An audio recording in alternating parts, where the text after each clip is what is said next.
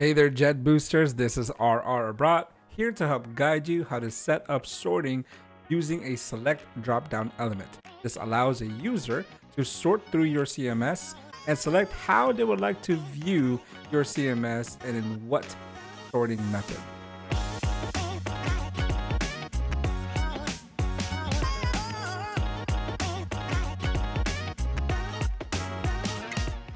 Let's go ahead and hop into our Webflow designer. As you can see here, we already have our CMS set up, and we want to allow the user to be able to sort through this collection using either alphabetical or maybe a date or something like that.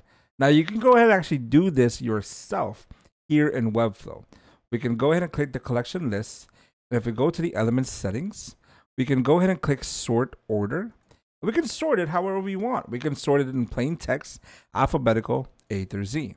As you can see here, it's already sorted that way. But the problem here is this is only done really by us, the creator. A user is not able to sort this manually themselves using the browser. Now that is where Jetboost comes in. Let's go ahead and learn how we can allow a user to sort through these collection lists, whether A through Z or Z through A.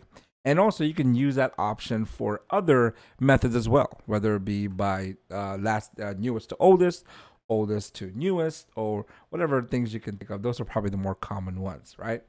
So we'll go ahead and go to our Jetboost dashboard. And we'll go ahead and add a new booster. This is our Jetboost dashboard. We already have our website connected and our account connected to Jetboost. We already even have another booster here that we created from last time. Now let's go ahead and create a new booster. We'll click add booster right here. And what we're going to add is dynamic list sort.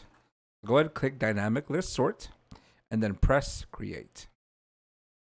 And then now what we're going to do is really just follow the directions. Just a quick reminder that for performance reasons, sorting is only limited to 2,000 items, right? So let's go ahead and follow our directions here. Which collection on our site do we want to sort? Well, we're going to go ahead and click collection list, and then we'll click blog posts. Now, if at any time your collection list or maybe your field is not showing, you want to go ahead and click this button right here, which kind of refreshes it and tries to see if there are any new things that have been added since the last time. We'll go ahead and go to this field. And then what do we want? What field do we want to sort by?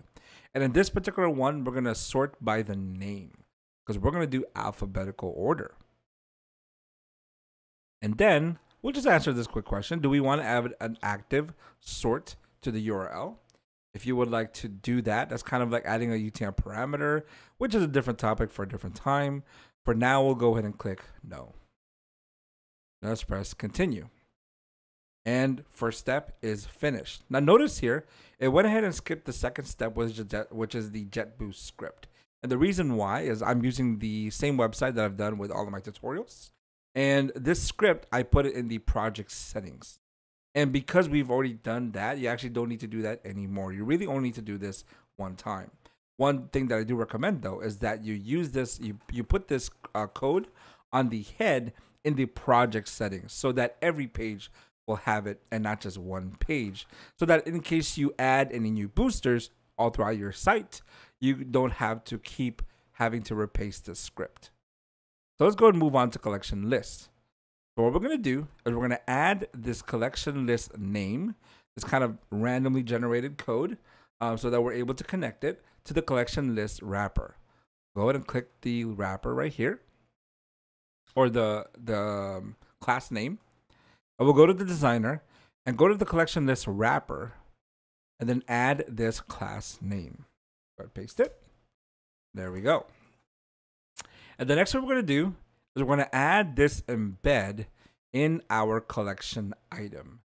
Now, it really doesn't matter where you add it. This embed will not show on the HTML. So you really can just add it anywhere. I'm going to go ahead and put on the bottom wrapper right under this paragraph. So we'll go ahead and add an embed. And then we'll paste that code, then save and close. Now we're going to go ahead and test it. But a couple things you want to do before you test it. First off, you always want to publish, okay? So we'll go ahead and click publish. Jetboost will not detect it if your site is not published. But what's awesome is Jetboost will remind you if you publish it or if you connect it, if you test and continue and it's not published, Jetboost will actually remind you, did you publish? Really cool. So now we published it. We want to go ahead and test continue. But before that, we want to make sure that we are selecting the right URL. This particular one is called sort, I believe. We'll go to our page settings. This is our URL. So we want to add the word sort. We'll go ahead and add that slug, sort. And then we will test and continue. And there you go. It detected the class name and also the embed code. So now we'll go ahead and set up our sort element. Now, what element are we using for sorting? We are not using a button. We are using a select field. So we'll go ahead and click select. And then here we have our select element already. And if I go ahead and go to this published site on this particular page, we have it right there, A through Z and Z through A. And if you want to add this, all you have to do is really go to your page and add a form block. And in that form block, you want to add a select field right here. And in that select field, you can go to the settings, the element settings, and add the different type of choices you have for this kind of select field or select dropdown. Now, once we've added the select element, we want to check our select options. With this particular one, we're going to be sorting from A through Z and Z through A. So notice here, if we want to sort by name A through Z, we want to go ahead and grab this particular value name, okay? So that's sort ascending. So notice, by the way, you can also use this for your numbers.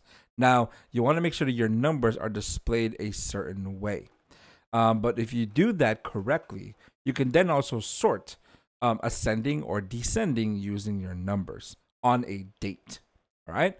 But with this particular one, we are sorting A through Z and Z through A, alphabetical, ascending and descending. So let's start with ascending. Go ahead and copy this. And what we're going to do is go to the select field, go to the element settings, and then go to the choices. So let's go ahead and zoom in right here. Here's our A through Z. We'll click the edit, and we want to input this on the value. And then we want to go ahead and copy our next one, and then input that on this value where it says Z through A. Okay. All right. Now that we have that pasted in the value, first thing we want to do is we want to publish.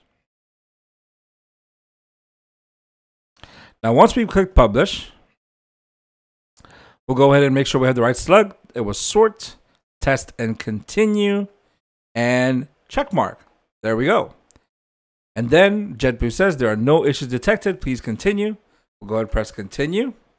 And party on. You've already set up sorting with Jetboost. And so once we've done that, we'll go ahead and go to the staging site. We'll actually go ahead and click this right here. And sort by A through Z. And Z through A. That, my friends, is how you set up sorting using a select drop-down element using Jetboost.